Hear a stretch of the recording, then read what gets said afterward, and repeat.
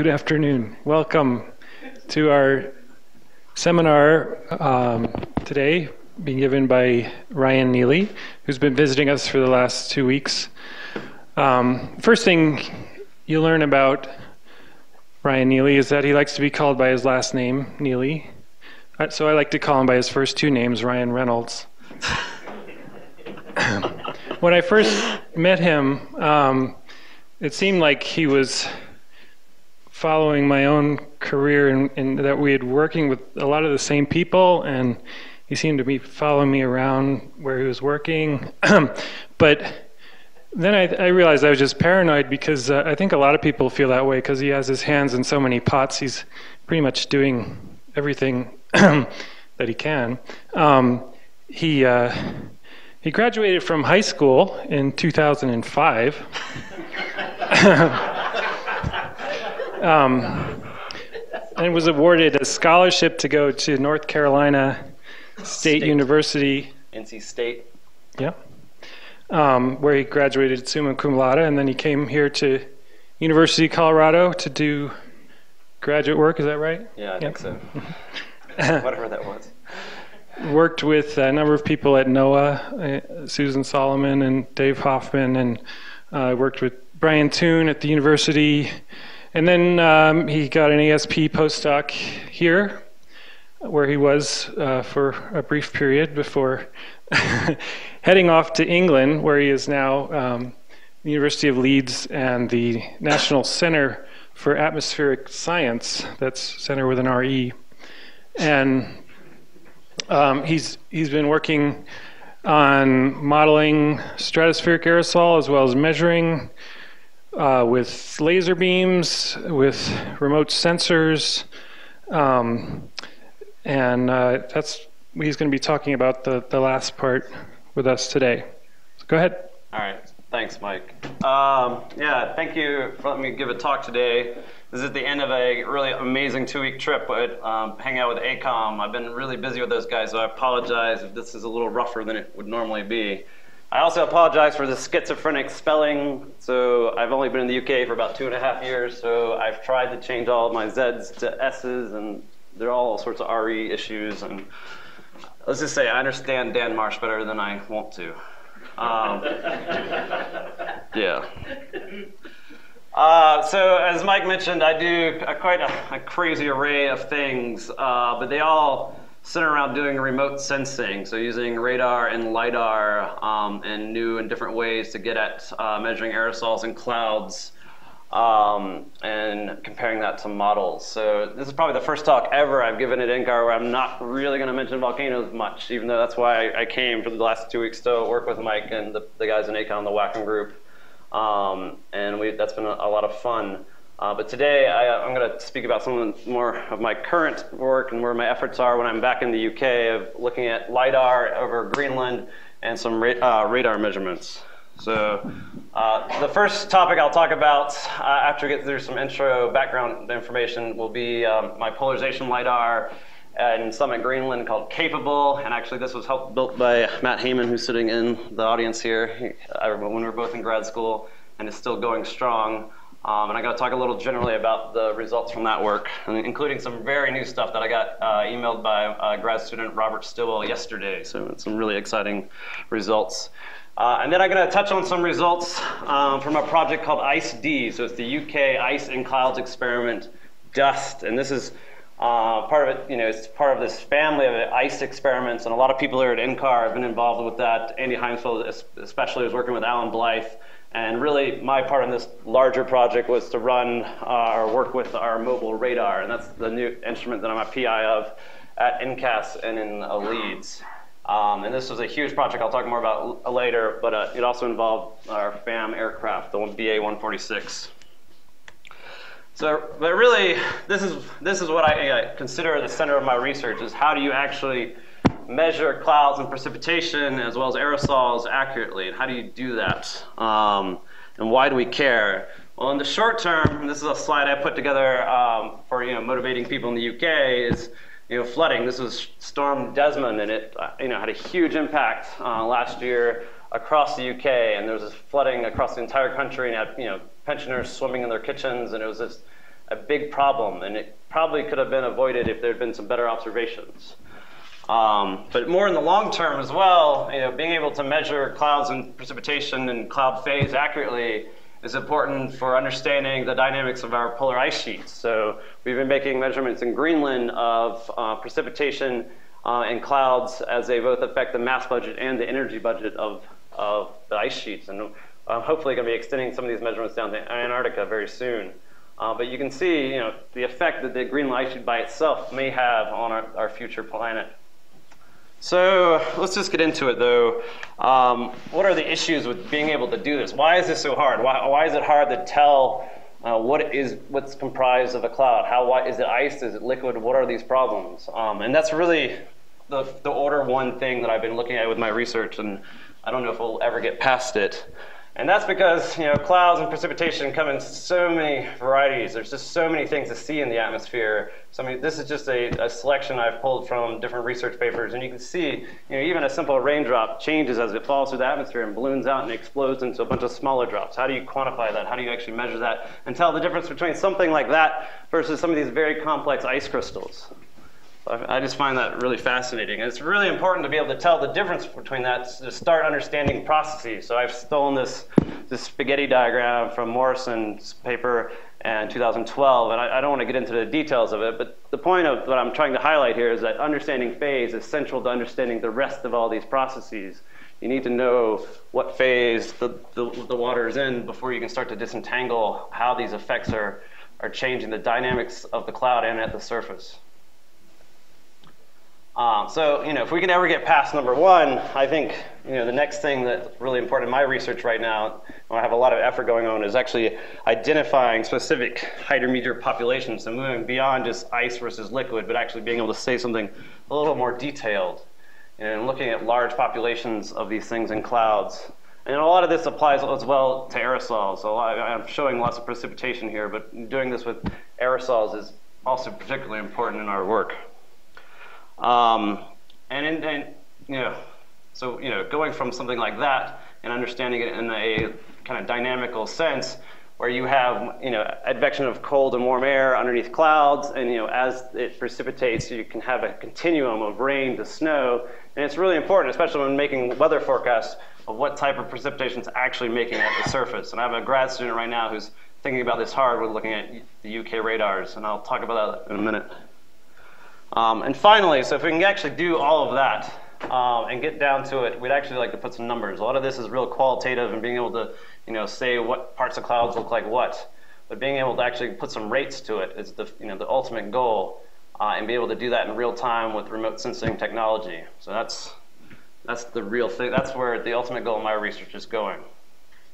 And just to highlight that, so this is a study done by Lewis in 2015, where he looked at radar observations versus the UKV, which is their high-resolution forecast model, and they compared the difference between accumulation. So this is over 3 months of radar observations and model runs, and they compared the two, and you can see there's huge differences. But I can't tell you where those differences are coming from. Is it because the radar retrievals are horrible, or is it because the model has biases?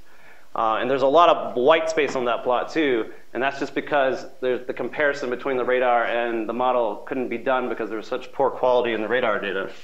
So it's really, this is huge motivation for being able to improve our observations and use all the information we have available to us from them. All right, so how do we actually do something like this? How do we discern some information from all this complexity in the atmosphere? And you probably could tell from the name of my talk that I think using polarized active remote sensing is the answer.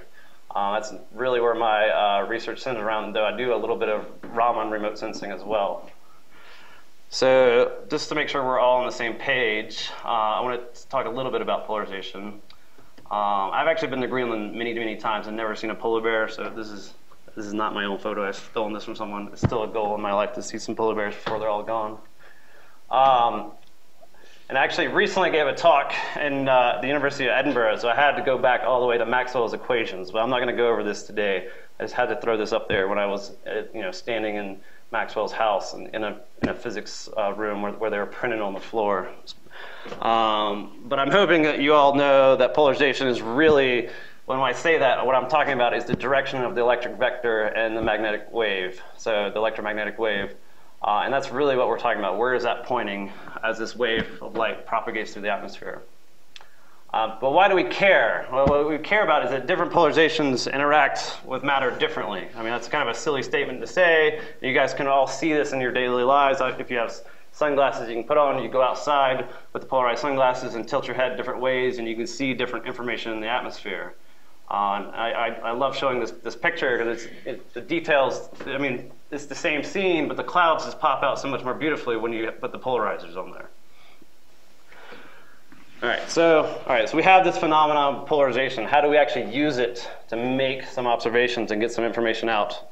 Well, as with all remote sensing, this is a technology-driven research, and you have to have many systems working together, and plus some pretty intelligent data analysis to actually getting information out of it. And it all starts with having a radiation source that you know very well and you characterize it, be it a single or dual polarized source or multiple polarizations. You know what that is, and you send it out. It propagates through the atmosphere, and it interacts with some object in the atmosphere. And that causes the polarization state to change, and then the reverse, you go back through the atmosphere to some receiver that you have set up, and hopefully you can take that information and pull out what you want to know about the clouds. So there's a lot of research in our group and the people I've worked with throughout the years on both sides of these and developing better radiation sources and controlling them and knowing them better, but also improving receiver designs and actually being able to pull more information out of the signals. And then to all make this all happen, actually have a robust instrument that you can leave and actually collect lots of data. There's a lot of work that goes into actually controlling these things and making a system that can actually be out there for years at a time and be able to build up statistics on these clouds and aerosols that we're observing. But when you boil down to the math, this is what we're actually doing. We're sending out a vector of light, a Stokes vector out. It's having some stuff done to it, which is represented by this 4x4 Mueller matrix. So it's a scattering matrix, and you can do your linear algebra and add or put many of those together in line to describe different parts of that process that I just sent you or showed you. And then you have a Stokes vector that comes back that you measure. And that's all we're really doing. It's an amazing process, and when you start looking at it mathematically. And just to give you an example of two Mueller matrices, so this is from a paper looking at hexagonal columns versus hexagonal plates. And you have two Mueller matrices with all the elements side by side. So this is the column, this is the plate. You can start to see these elements have different things going on in them. And you can start to see that possibly you can pull out enough information to tell the difference between these two types of ice crystals. And that's the beauty of this using polarizations, that you have all this information in these matrices that you can start to identify what is going on in the atmosphere. All right, so now I hope I've kind of convinced you and shown you the method a little bit. I'm going to show you some examples of where we've used polarization in sort of novel ways to make some interesting measurements. I've had this cartoon on my slides for a long, long time, and I think at this point in history, it is the most polarized. So this was not a political statement. So I didn't mean, polarized has taken on a whole new word lately, both in the US and the UK. All right, so what I'm going to show you is an example. And this research started way back in my grad work with Matt Heyman. We were trying to see if we could use a lidar to observe horizontally oriented ice crystals, or HOIC. And the big question was, it's always been, it still is, do oriented ice crystals matter? I mean, if you have random orientation, you have short wave and long wave radiation coming from different directions, and it gets scattered off into different places. When you have preferential orientation, it's like you have a bunch of mirrors in the atmosphere. So you think all the short wave would go back out into space, and all the long wave would go back and warm more efficiently. And does that actually have any meaning in the global context of the energy balance? Nobody knows that. It's still a big question, even with the satellite observations from Calypso that are going on. But I think we came up with a really good system, which I mentioned, capable as part of this larger project called IceCap. So the integrated characterization of energy, clouds, and atmospheric state and precipitation at summit. So let me tell you, that took a long time to get a nice name that would go well with this project.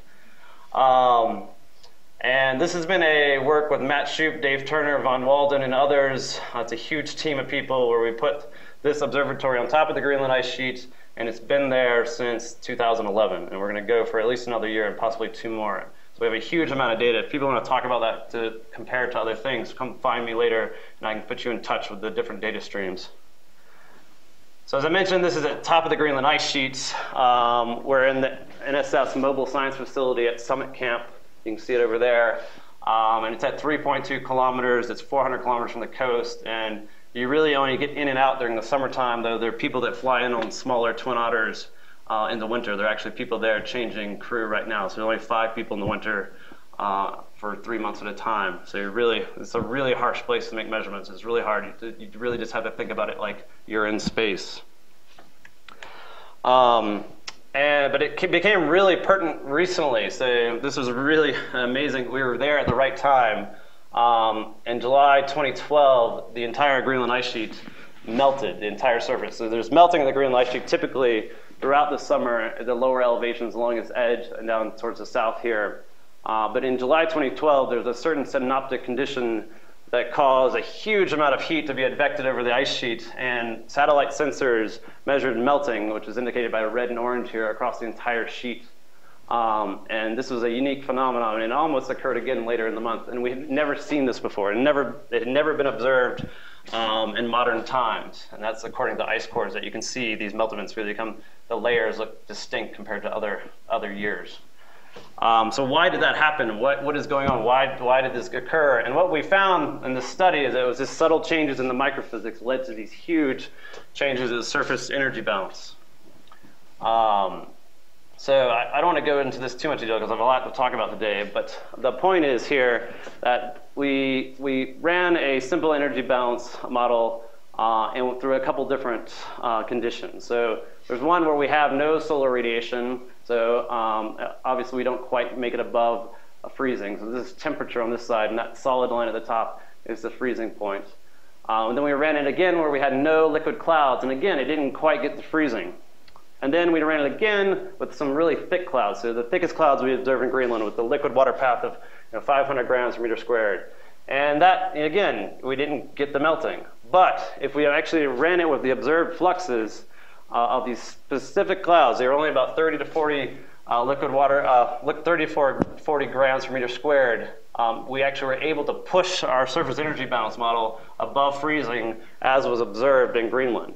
So it's having these really specific type of clouds, which are actually really hard to model in something like WRF or CAM, and it was only with their present were we able to actually see the melting. So this shows you accurately attributing cloud phase was crucial to being able to understand these, because a lot of the sensors on the ground actually see these clouds as either not existing or as ice because of the way they look to different wavelengths.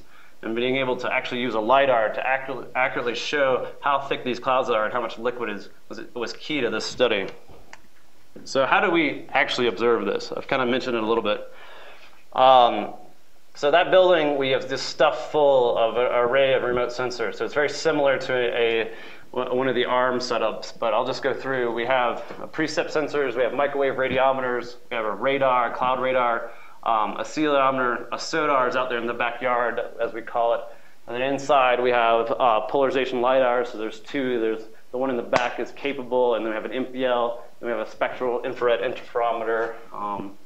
And we have all these servers and things that are making sure everything's being taken care of and sending the data back. And the other big thing is that we launch radiosondes twice a day, and this goes into the global database as well. So that's actually helping forecast models as we speak.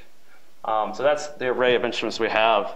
And what it produces is an amazing holistic picture of the clouds that pass over the summit. So here I'm just showing you a few of the data streams where we have the radar on top, so you can see these big ice clouds, and there's a liquid stratiform cloud coming through, and then we have a lidar, the MPL here, and I know you can't see the details in the back, but we're going to focus in on capables measurement here of dye attenuation. And for the boundary layer, we actually have these SODAR measurements. So this is only up to 15 meters, and these are precipitation. So you can see, the wealth of information we're getting, and you can imagine what this type of science we can do with it. And the other thing, and this is, I think, crucial to what we're doing, is we also collect ice crystals when we can. So we get the tech to go outside and collect these on slides and actually measure and take pictures of what the crystals are when they hit the surface. This is really labor intensive, and it doesn't happen all the time, but when it does, it is very valuable. And we've actually observed all sorts of different types of ice that you wouldn't expect in these conditions. Ice that you would only sort of expect at the tropical tropopause, but we're actually seeing trigonal ice here as well. So this is the ice caused by stacking disorder. Now, a colleague of mine, Ben Murray, did a study on that just based on these observations from Summit. So this is the instrument I've been working with since grad school. It's changed over the years quite a bit, just from work that Matt has done and told us where we need to actually point the lidar differently and do different things to it, and we've gotten better data acquisition systems. But at its heart, it's always been a multiple linear polarization measurement. So we send out one polarization, and then we make many measurements on the way back. So we have a single receiver that we rotate the polarization that we actually observe coming back into the measurement. And currently, we're running at 24 meters and 15-second temporal resolution. It's running 24/7. I used to be able to control it from the iPhone, but Robert Stewell recently took this ability away from me because he told me to stop playing with it. So we can still remotely control it, though, if I get the password from him. So this is a picture of Capable in the winter. It's spectacular. The tech's up there to take these long integration photos, and you can see the laser beam coming out of the building and with the aurora in the background. It's just, I would love to be up there in the wintertime and see this. And so this is the math behind what Capable is actually measuring. So because we make multiple linear polarization measurements, we can do more than measure just the traditional depolarization measurement that you get from a LiDAR like an MPL. And what we're actually doing is probing the scattering matrix at different places. So we're actually getting the backscatter efficiency, we're getting a thermodynamic phase on the F33 term, and then we're measuring this preferential orientation term. So this is off-diagonal term that most LiDARs can't actually get to. And I'll talk more about that in a minute. So preferential orientation, that term, that F12 term, is also called dye attenuation. And you may have not have heard this. It's a less known polarization term. But really what it is that you have many, it's a property of the object that's doing the scattering. And so and that object can interact with all sorts of different types of polarizations, but really it likes to scatter polarization in one plane. It has a preferred polarization that it scatters to. So it's a really unique type of property of some materials, but most importantly, it's a property that oriented ice crystals exhibit. So this is a pretty typical day in the summertime at Summit. And this is really, I've been up to Summit a couple of times, and it was pictures like these that made me think that, can we actually quantify this? How do we actually go after this and actually say how many ice crystals are out there? Because these pictures are great, but I don't really know what it means in terms of the radiation budget. So just digging into details a little bit more. So traditional orthogonal polarization measurements do this. They have this delta term where you have the number of photons at the perpendicular plane of polarization over the parallel plane. And that's great. You get some information. You can tell the difference between liquid and randomly oriented ice, but you can't really tell anything about the orientation of the ice. And there are some issues, and some very subtle issues, that we've been thinking about in terms of dynamic range, because the parallel signal, as represented by this vector, is huge compared to the perpendicular signal. And that makes the measurement very hard because of the signal noise issues that come along with that. So more recently, in conjunction with Matt's work and some other people, Robert has been pushing this on Capable, where he has done these non-orthogonal retrievals. Because you can actually measure these diagonal terms, so the dipoles, so the pink ones here, the FII terms, the delta terms, in many different ways. You don't have to actually just use the perpendicular over parallel. And so if you measure more than 2 planes of polarization, you open up to your ability to actually match your signal strengths. You have a whole array of signal strengths to the objects you're measuring, so low clouds or high clouds. Then it also lets you measure orientation. So doing this, it enhances your polarization measurements and lets you get around things like unambiguously determining liquid versus ice. So I'm going to show you an example of that. This is just a typical profile from Summit. So this is our depolarization. So if you just had a depolarization LiDAR, this is what you would see. You have high depolarization going up in altitude, and you would say this is like ice precipitation, and there's low dipole up here, so maybe this is a mixed phase cloud or got some liquid in it. That's all you know. That's all you can say. But if you actually measure the dye attenuation, what you actually see is that this area is also ice. It just happens to be horizontally oriented, and because it's horizontally oriented, it's filling your depolarization ratio, your traditional depolarization ratio, into making it look like it's a low value and is improperly classifying it as liquid. So this is another effect of being able to measure more polarization and get more information out of the scattering matrix. So I could go on and talk about this a lot. I'm not going to. I've stolen this slide from Robert. If you want to think about the retrievals and how we're doing this, I suggest you go see this new paper that he just submitted where we go over this whole issue of different signal strengths and having the best guess from your polarization LiDAR. I think he's got a really great technique there. But I'm just going to show you the results from it, and I'm going to briefly go over it. So these are the things we're retrieving from our signals, and it's just an example. So we get total backscatter, and you can see you have a bright band through here that is a stratiform cloud. You have some precip, and there's an ice cloud later in the day. And that's supported by the depolarization measurement. We have low dipole, ice is falling out of it, high dipole, and you have these areas of high ice reflectivity here.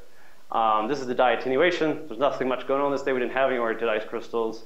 And we use that information to come down and make a data mask. So we can actually classify what we're seeing as liquid, ice, or clear air, and also some oriented ice crystals. And you'll see more of that later. But I actually dug up this really old slide. I realized I was going through when I was prepping for this that it's almost been 5 years to the day that we first made our what we call our initial observation of horizontally oriented ice crystals. We had started this work probably a year or two earlier, and we had gone through a lot of issues of actually what are our signals meaning. And I think this was the first observation that we conclusively said we observed horizontally oriented ice crystals. So you can see that I have linear dye attenuation at the top, and we have some pretty strong values out of the noise that are these light blue colors. And they're occurring in two places. They're up high in the cirrus cloud where we expected to see it. We don't have much turbulence going on. You would think you would have oriented ice crystals. But then down lower, we have on the edge of this stratiform cloud that you can see that's forming here. We have it's the ice cloud, the edge of this cloud, and it's got oriented crystals. But then all of a sudden they disappear. There must be more turbulence or something going on in there. And this was published in the first paper on Capable. And since then, we've been able to make, we've had issues with being able to prove what we're observing is actually oriented or not. It's really hard to go up there and actually watch the crystals and see what they're doing. So we've been scratching our heads and thinking about how can we use different sensors to show this. And most recently, we've come up with some pictures that look like this. And this is pretty spectacular. So these were taken last December, and I believe people had seen it before. But what it is a specular reflection from ice crystals falling behind the building where we have our LiDAR. So the LiDAR beam is coming from where you guys are sitting, and it's going up into the atmosphere, and it's lightly snowing, and you're getting these reflections on the surface. And what's spectacular about these is that you can see all these different types of patterns. And it looks a lot like forward scattering patterns that people use to help classify different aerosols and particle drops and things like that. So what we did was we teamed up with a group at the University of Hertfordshire and did some pretty sophisticated scattering modeling of these 2D patterns. So we pulled out from those pictures that our technicians in Greenland took some of the more spectacular patterns, and we did a whole array of modeling of these reflections and came up with some parameters of what would have caused that type of reflection. And what we see, and this is an example, so these are the observed patterns, these are the modeled patterns, and these are the ice crystal shape. This is on top, this side, and kind of a perspective view of the different crystals that made this. And the other parameter that is not shown here, but it's in the words over here, is the tilt of the ice crystal. And that's really important for making these images on the ground. And there was a significant fraction of these that were actually horizontally oriented in place, just as we had imagined and proposed that would be causing dye attenuation. So you're probably wondering, did Capable actually see oriented ice crystals during that period? And we did. So this is the backscatter ratio, depolarization ratio, the dye attenuation. You can see you have very high dye attenuation here with these red colors. And with our data mask, we can actually see we have very large pockets of oriented ice crystals. It's a little hard to see on the screen, but throughout the whole day, there was a significant portion of ice crystals that were oriented and observed by Capable. So this was a really great collaboration and be able to show that, from two different ways, completely different methods of observing oriented ice crystals, and they agree. So back to this question, are they important? Have we gotten to that? So we know we can observe these things with some confidence, so what can we do? So we've been measuring for a long time. We've been doing this since 2012. Well, we have actually now built a climatology, and I have a student that's worked with that and statistics of that, and it's just submitted a paper. But I thought I'd jump a little ahead to some of Robert's most recent results from last night, where we've combined his masking ability with up and down flux measurements from the surface at some, so long wave and short wave flux measurements. And he gets to the fact that we actually do see a significant effect from clouds with oriented ice crystals. So let me walk you through this. So here we have downwelling long wave cloud radiative forcing. So the clear sky has been subtracted from each of these. And in the green line is clear sky, ice is in red, the blue is water, and HOIC is in black. And this is the downwelling shortwave, and this is the upwelling shortwave. And what you can notice is that the ice clouds here don't have a significant downwelling long wave effect, whereas it's pushed over to actually having a warming effect when you have HOIC present in a cloud. And again, with the downwelling shortwave, we're actually seeing much more scattering from the black line here in both the up and down for clouds that have HOIC versus ones that are only randomly oriented. So we're finally getting to be able to answer this question that I think Matt and I started to work on about 5 or 6 years ago. So and we're getting into, it's quite complicated because of where summit is and the solar zenith angle. Sometimes the sun is actually below the cloud. Here I'm only showing 75, the solar zenith angle is 75 degrees and higher. And I should also mention that these PDFs are normalized. So actually, in fact, oriented ice crystals only occur about 1.5% of the time in all our observations. But when they do occur, they have a much more significant effect than any of the rest of the ice. All right. I'm going to switch topics a little bit. We're going to go a little longer wavelengths now. And I'm going to talk about some of my work in the UK. It's all related because what we're doing is using polarization to understand what's going on in clouds. Here, we're mostly trying to understand what's going on up in the cloud is impacting the surface and how we can help improve observations that will go into flood forecasting. And again, I bring up this slide to remind you, the issues here. This is a horrible slide because I have lots and lots of words, but that's the point, is just to overwhelm you with words, because these are all the issues with making radar observations. There's tons and tons of problems with actually going from the radar and actually pulling out a rainfall estimate. And what I'm going to talk about is how can dual polarization radar actually improve upon these. And it can improve on many of them, so I have 4 highlighted here, but the one I want to talk about is actually hydrometeor classification, some work we're doing on that, which is very similar to what we're doing with Capable, but it's just using different wavelengths. And how that, hopefully, the ultimate goal of that is actually use this information to know what type of precipitation we're looking at and improve rainfall estimation. So like the lidar with the Mueller matrix that I showed you earlier, there's a wealth of information coming from these radar observations. I'm just showing a few things here that are my favorite. So instead of just measuring the scatter that's coming back and the intensity, dual polarization radar it shoots out 2 polarizations, and you can compare those when they come back. You can compare the intensity they come back, or you can compare the relative phase of those 2 signals, and you can pull out all sorts of different parameters. And that's, that's not what I want to point at here.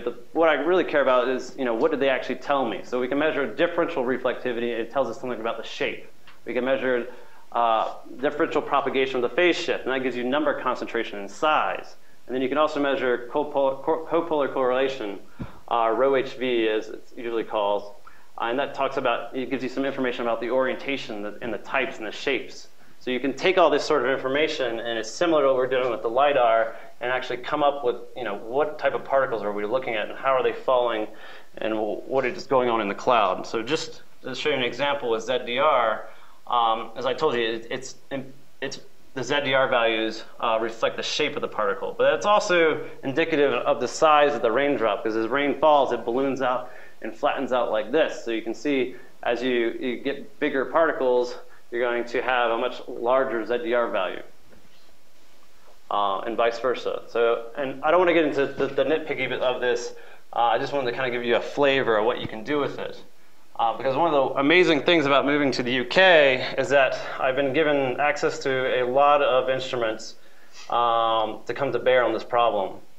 So I'm the PI of this guy over here, the mobile X-band radar, the NX pole, as we've now named it. But also within NCAS in the UK, we have the Chilbolton Observatory. So this is a 25-meter dish. This is an S-band radar. This is big enough for a person to stand up in. So it's 10 times the size of the X-band radar. It is not mobile. It's a battleship. It stays there. But we also have a new KA cloud band radar, and we have that's up the observatory. It's mobile as well. And we have 2 other cloud radars at the observatory. So we have a multitude of wavelengths, and they're all polarimetric, and we're all looking at the same cloud. So you can imagine the information I showed you with the polarization times 4 or 5 with different wavelengths really lets you start probing the processes in these clouds pretty specifically. And this is all within a context of this map right here. So the UK Met Office is upgrading their network to dual polarization. They've been doing this for the last couple of years, and they'll be done this year or early next year. There are only a few more radars. They've been doing it kind of one at a time so they don't lose coverage, too much coverage. And this is including the Irish radars and the Jersey radar as well as part of this network. They're not all owned by England or Scotland. Sorry, I'll get in trouble. Dan's laughing. All right, so, but the main focus on my research is the instrument I'm a PI of. This is the X-band radar. This is a picture of it from Cape Verde with the FAM aircraft. I mean, this is kind of the ideal scenario when we have the aircraft flying around making in situ observations that tell us if our retrievals are believable or not. This is just a sample of rain coming over at Cape Verde. So it's an X-band, 3-centimeter wavelength, dual pole Doppler. And we have no radome because our dish is actually quite big. It's a Celex radar, but it's a non-standard radar because we have a 2.4-meter antenna. And because of that, they couldn't fit a radome on the trailer. So that's good and bad. When it gets too windy, we have to turn it off, but it also means we don't have to worry about having a radome and having the attenuation effects of that. And we actually, uniquely, we can scan pretty quickly compared to some other radars. So we actually can get, depending on what type of data quality you want, you can actually make volumes and look at things in rapid refresh. So I want to show you an example of using the radar and actually getting into doing some of this hydrometeor classification work. And this comes from observations that were made in ICE-D. This was a huge project with a whole load of collaborators. I'm just listing them here. It was led by NCAS, really, Alan Blythe, and people at the UK Met Office, but it included all these other folks. And if you don't know where Cape Verde is, it's right where hurricanes form, pretty much. I'm looking at Chris. And we almost saw one. We had to leave the day before. We were this close. It was probably good because I was worried about the radar at the point. But because what we were there for is the interactions between dust and clouds. And this is the 2 different satellite images, and you can see the clouds here and the reds and oranges, and there's these pinky colors that aren't showing up too well, which is the dust. And here is Praia, where we had the radar, and kind of FAM's circle of where it was able to go and fly around. That was kind of our playground. And we're trying to look at these interactions into different layers and how the dust would impact ice formation in clouds specifically. And one of the reasons why I mentioned ZDR earlier is because there's been several papers by Matt Kumjian and other people. Matt Kumjian was at ASP when I was here as well, who are looking at these ZDR columns. So this is a observation that you see when you get big thunderstorms. You're looking at dual pol radar data. So this is just normal reflectivity, so the intensity of what you're getting back, and this is ZDR. And you see you have these huge spikes going well above the freezing level here. And those are known as ZDR columns, so positive values of ZDR reaching above the melting point. And they're indicative of supercooled liquid drops. So you're getting liquid above the freezing level. And you can imagine that has a really big impact on the microphysics of the storm. And if aerosols were around, would they impact the formation of these columns? Is there something going on there? And that was this kind of smaller question that I've been going after with the ICD data. And this is not quality control data. This is a quick plot. So there's some issues in this data, but I just want to show you this is one of the more intense storms that came through. It was a quick movie I was able to put together last night. And I'm going to show you an example of what's going on within this little box here. If you're adept at looking at radar data, though, you'll see the whole thing kind of blinks. The storm was so strong that it almost attenuated. It just did it there, our entire radar. And let's move on to what this looks like. So what I was showing you before was a PPI. So that was a horizontal view of the storm coming across. And when we were in Cape Verde, we actually collected a series of PPIs that went up in the atmosphere. So we collected up angles, and we created a whole volume of the atmosphere around us. And that's what this is showing you. And I'm showing you several different observations from the radar. So we have the reflectivity at the top, the ZDR, and then these other things that I've mentioned. And I won't get into unless you have questions. At the bottom there, this is the Doppler winds. I'm going to pause this because it's really hard to see unless you slow it down. So in the radar observations, you can see there's a band there. We call that the melting layer. And then right behind it, there's these ZDR values. And they're sticking up above the melting layer. And that's what we were after. So unfortunately, the FAM aircraft had broken that day, so we didn't have in situ observations. It was really hard to actually get the aircraft to get coincidental measurements with the radar during this. I hope we can go back and do IC2. I think we learned a lot about how to actually make these measurements during the trip. And we also didn't have radiosondes that day, but the WRF modeling suggested that that's the melting level was about 6 kilometers, or sorry, the temperature at 6 kilometers was about -8. So this is just prime ZDR observations. So it's nothing as intense as Matt or others have seen happening in the continental U.S. And so it's these maritime ZDR columns are slightly different in trying to understand what they're doing and how the dust on this day impacted that. And I haven't quite gotten there yet because I'm still working on implementing a hydrometeor classification algorithm for the X-band. And I'm doing that in collaboration with people here at EOL using the LROS software, which is fabulous. Here I'm just showing an example from a paper by Thompson et al. Where they have done this with the X-band radar up in CSU. So you can see they're taking these different radar values and similar to how we did with the lidar and making this data mass scheme where you can see different types of rain versus freezing rain and aggregates and snow, wet snow, dry snow, ice crystals. And that's kind of the goal, what we want to do with our data. And we do that, it's quite complicated, and how do you actually combine all that information in the best way possible? The method we've chosen is to use fuzzy logic. So we take the radar observations and we give them some sort of membership function, and we compare all that and give it a score, and then it comes out with the best guess of what the radar was actually seeing based on scattering calculations and in situ observations.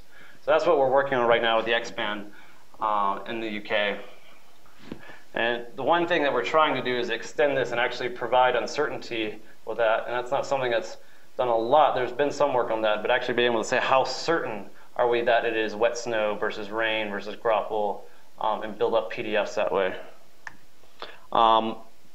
So I have implemented it just a little bit. I wouldn't put any faith in this, but here you can see this is a PPI at 3 degrees from the island where the radar was sitting, and along this red line is where I've cut through the volume radar data and made these pseudo RHI plots. So you have a reflectivity over there, the ZDR, and this is the kind of the map of hydrometeors. I'm not going to go into the details of it because I don't quite believe it, but you can start to see that, you can start to see the features of this storm. You do have a core of graupel or hail. It's raining below the melting level, and there's ice above. So hopefully I can get this fully implemented and we can go through and actually build up the statistics of the storms and work with the colleagues that actually measured the aerosols and try to categorize these and look at the intensities and the formation of ice in these clouds. So extending from that, and this is a little bit more of an advertisement, is that we're doing a very similar experiment. It's ongoing in the UK. So I had mentioned that the UK radar network is being upgraded, and they're doing similar polarimetric analysis now. Finally, they're doing these hydrometeor maps with their network. I have a student working with them on that. But this is the Chbolton Observatory, so this is the X-band radar down here. That's the big dish. When it arrived down there, there's the FAM. And we have a setup in the UK where the FAM can fly from its home base in Cranfield over here and go down to Chbolton and do lines here. This is really busy airspace, so you can imagine with Heathrow not very far away that it's pretty remarkable to be able to get this done. So right now we're waiting for the correct weather to come through, and hopefully we can get all the instruments pointing in the same direction and have the Met Office radars going as well. There are a couple in this region, and we can do quadruple wavelength polarimetric analysis of large frontal wintertime storms that are coming through this area. That's the big project that's going on. It's kind of a multi-year, long-term project for NCAS and myself. All right, so I've talked longer than I should have, and I just wanted to put these up. I think these are the things I think about a lot when I'm not thinking about volcanoes here at NCAR, and how do you actually distinguish phase? How do you identify populations of hydrometeors? And how do you use all that information to actually quantify rainfall rates? And looking towards the future of instrument development and being able to use these observations with models.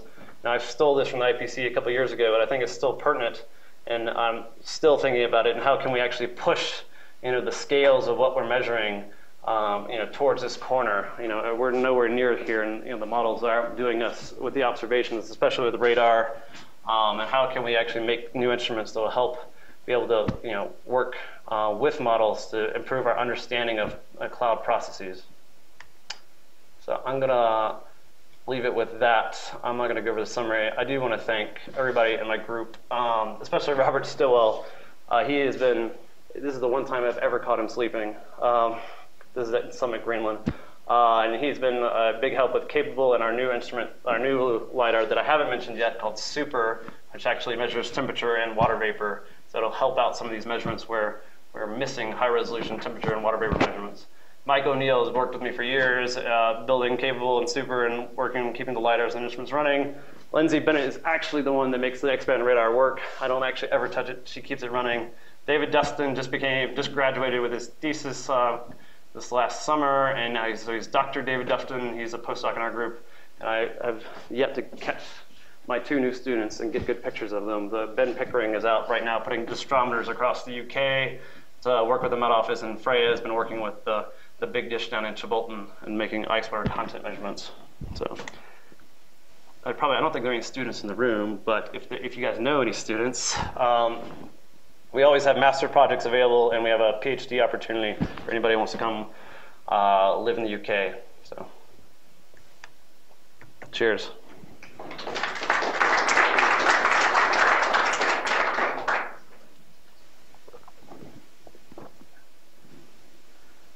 Questions?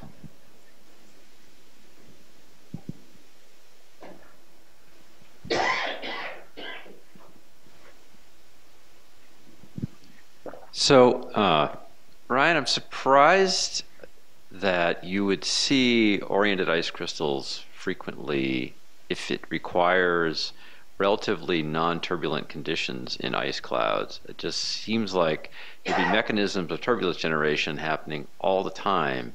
So is that the only way that they can occur? No, I think that was a preconception that I brought to this whole project, that I thought we didn't need turbulence, and I don't think turbulence matters. I think that the scale that orientation happens is much smaller than the actual turbulent scales of the cloud.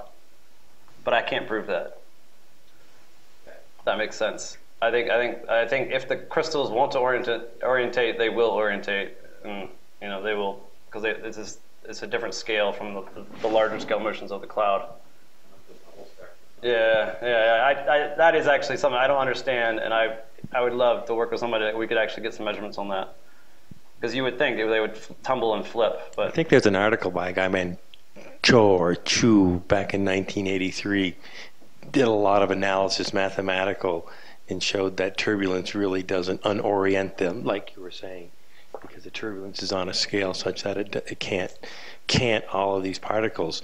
And if you want to see a lot of nice, candid, and oriented ice particles, you should come and take a look at my S-pole data, because we can show you scads of it. We can show you a lot of places where the particles are oriented, we're assuming, because of the aerodynamic effect and gravity. And then we also can show you where the particles are canted off like this, and there's only one mechanism that I know of that would take and cant your particles like that, and that's electric field. So I have all this evidence of electric field, and then of ice. Almost every convective storm you see, if you get up away from the convective store out toward where the anvil starts to begin, you always see oriented ice crystals, one way or another. Could you explain again what dye attenuation is? Person to ask is sitting behind you, actually. ZDR. It's the optical version of ZDR. What's that? The optical version of the ZDR? Yeah, I mean, it's preferential scattering for polarization. There's it now. I should know this because I wrote a paper on it. But what's the difference then between the backscatter and then from the propagation? I thought dye attenuation was something that happened on propagation, or is that another term? No, it's we only really see scattering effects. So the propagation stuff, right? Effects, we don't really see that happen optically. Okay. And I've actually almost called it in talks before ZDR, but then everything gets confusing. I'm still trying to work on bringing my lidar world together with my radar world, the terminology. Ryan, so on those days when the whole of Greenland melted, can you explain maybe a little bit more what were the conditions there to make it happen? So if you remember, you probably don't remember, but the U.S. had this huge heat wave during 2012. There was the significant conditions. It was just a huge amount of heat that had come up from down south and it flowed up towards Greenland. And there wasn't much moisture associated with it. So there's a paper by Bill Neff that shows the evidence for this. And then during that day, there was a huge deck of clouds over Greenland.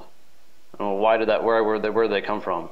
Is that what you're wanting me to say, or I'm not trying what you're curious about? You were describing the specifics of what the clouds were.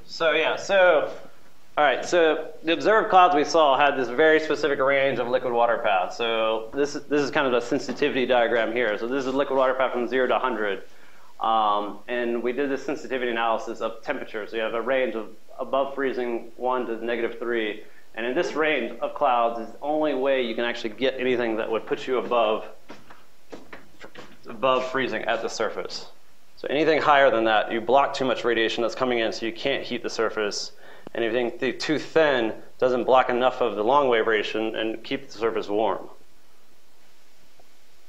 So which is a big problem with the larger models, because they tend to make all the clouds too thick and too small, whereas these are much more widespread. They put out all the water vapor over a bigger area.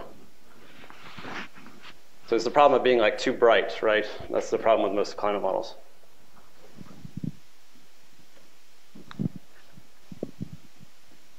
Any more questions? Let's thank Ryan.